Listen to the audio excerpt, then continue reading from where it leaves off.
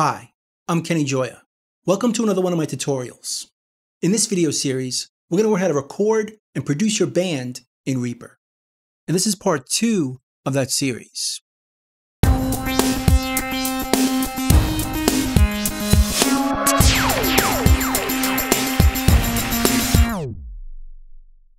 So now we're going to start getting our microphones set up on the drums.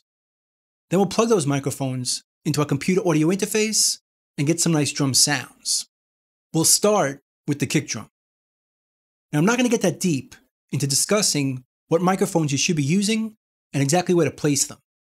That's a bit beyond the scope of this video. I just want to get you up and running and doing this in Reaper.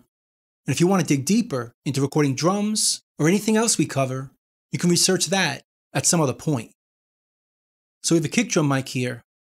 I'm going to place it right up into the hole that I cut in the front head.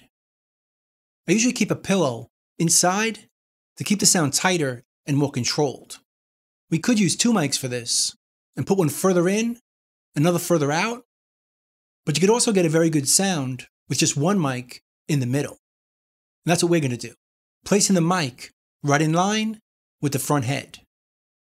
Then we'll plug a microphone cable into that mic and plug it into our audio interface, assuming that your audio interface has mic preamps built in. Otherwise, we'll need external mic preamps. I believe we chose input 3 for our kick drum, so we'll plug the cable into there. Next, we'll set up the snare mic.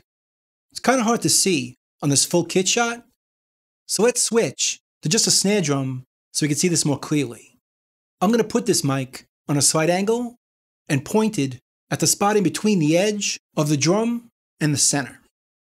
That usually works best, although you can go more to the edge if you want more ring, or more to the center if you want less ring and more of the body of the drum. I usually dampen the snare head a bit to control the ring using an old broken head or 0 ring. This angle is also helpful to keep the drummer from hitting our microphone.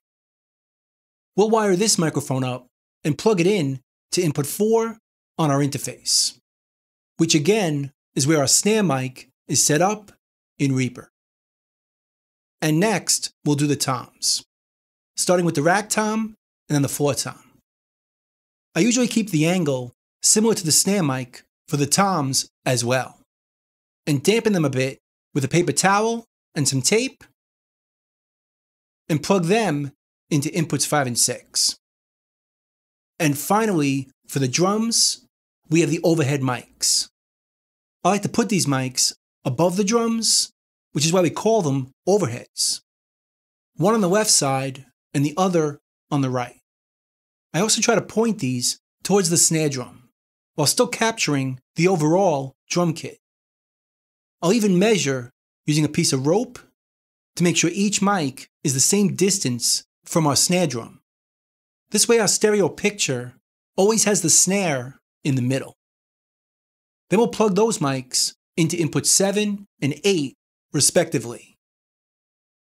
And now with everything plugged in and set up correctly, we're ready to start getting drum sounds and levels.